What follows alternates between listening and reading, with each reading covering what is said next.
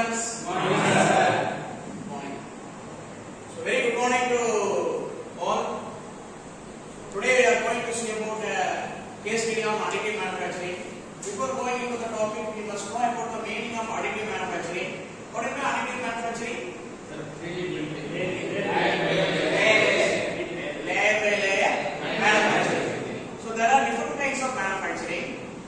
So if you say manufacturing, normally we use it to melt the metal and pour it into a cavity, that is called casting or molding. That is one type of manufacturing. Another type of manufacturing is about the machining or removing the components. So removing the components means by using lathe or CNC machine, what you will do is you will remove the unwanted materials and you will create the geometry. So that is about the subtractive manufacturing, right? So first is about the casting or molding. So there you will melt the metal and pour it into a cavity. That is one type of manufacturing. And another type of manufacturing is you will remove the unwanted materials through some machines. For example, lathe, CNC. That is subtractive manufacturing. And one more thing, forging. Have you heard about forging? What is forging? Yes, the metal is placed in between the dies and you will apply pressure on the die so that the impression of the die is fit on the metal. So that is one type of manufacturing. So here this additive manufacturing is somewhat different than all the conventional techniques. So here in additive manufacturing what we do is you will add the material layer by layer. So that is why it is called additive manufacturing, right? So in this subject, the modern technology you see here. So now the additive manufacturing is used in many fields of engineering. So though it is used in many fields of engineering, you see the medical field. That is what the today's case study deals about. So you should know about the application of additive manufacturing in the medical field. Before going into the topic, I would like to know about the meaning of design thinking. What will be design thinking? Yes, creation of ideas, right? So it is a human-centric approach. So there are different stages of design thinking. What are the stages of design thinking? Empathy, define, ideate, prototype, and test.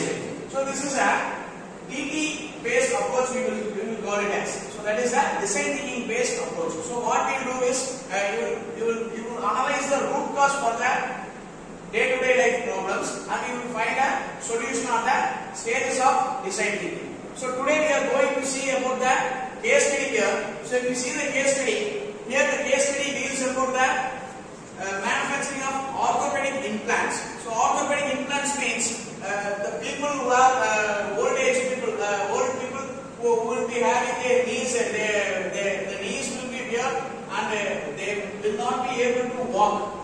Which means they will be able to walk for some time and they have to rest for some time. So the knees will have some pain. So what they will do is they will replace the knees because the knees are worn out. So you cannot walk as like the youngsters. So that is what the case here. So here the case is about not replacing the knee, but whereas the manufacturing of orthopedic implants. So here in this case, if you see the orthopedic implants, the implants are manufactured by a company, right? So that is what the Chrome Precision Medical.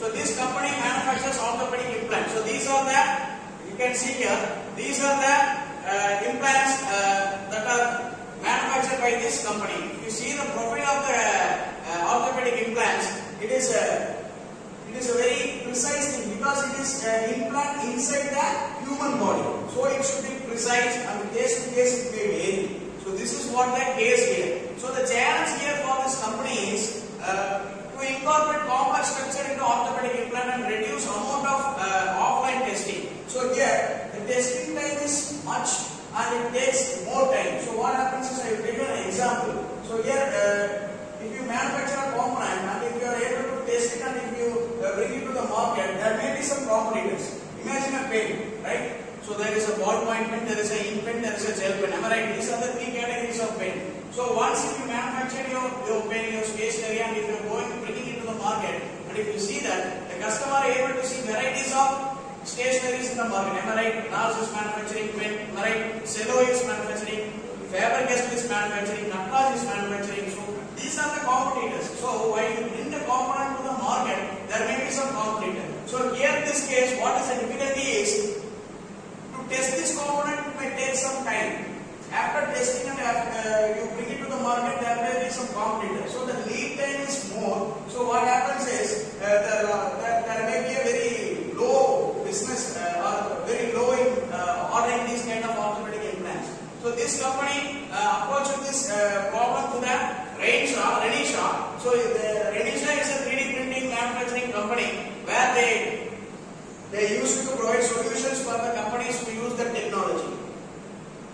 So this is the background of the case. So you can see here, Chrome Precision Manufacturing has been supplying a class 1, 2, 3 medical devices to the orthopedic market for over 35 years, right? Because these devices will ultimately end up in impacting people's life, it is essential that rigorous quality procedures are applied to help to achieve safety and effectiveness. So this is what very much important. Achieve safety and effectiveness of the device both during the and following implantation. So this is what the device which you are able to see here. This is the orthopedic implant. So this orthopedic implant, the challenge here is the manufacturers are increasingly incorporating novel complex structure. Novel complex structure means, for example, your face will have a different geometry. My face will have a different geometry. So case to case, the geometry varies. So you are able to manufacture means, imagine a person is having an injury on his head, right? So he has to be replaced with some bone to be replaced with some other implant within a period of time means, if you manufacture, design, manufacture, test and then you implement, it will take some 3 months of time. Those 3 months of time the patient will like loss of life, am I right? Because the time required to operate or to recover is very much important. So that is why we use the 3D printing in this case. That is what the solution here. So 3D printing generated quantum print preparation. So this is what the software, right? So they are improving implant performance and longevity. So you can see here, this company CPM carries out a series of offline tests such as chemical, mechanical, morphological properties of the implant. Right? The tests are essential to measure mechanical and chemical consistency of the implants. So they can be a time consuming. That is what I am trying to mean here.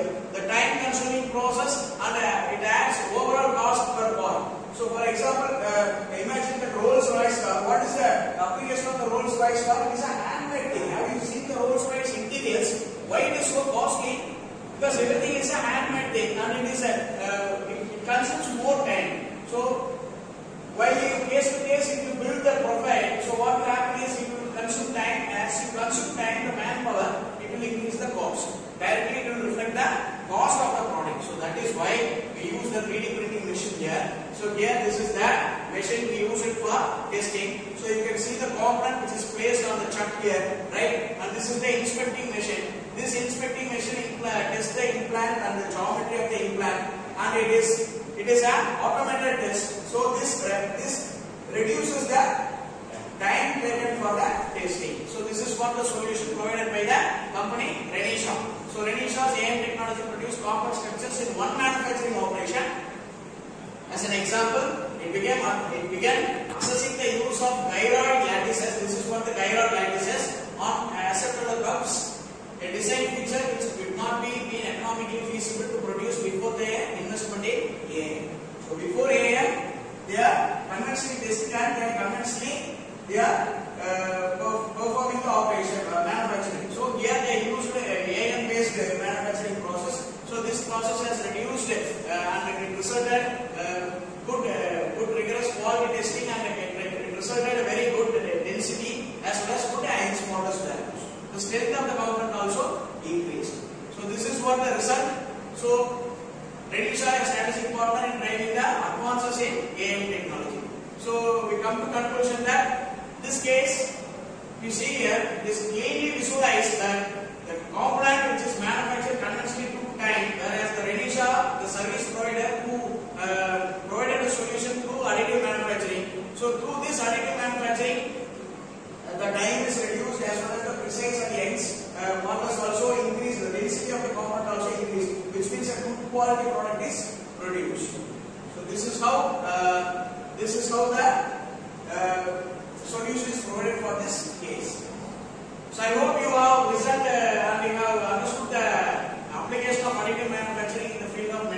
Am I right? So is there any clarifications? We can ask some clarifications.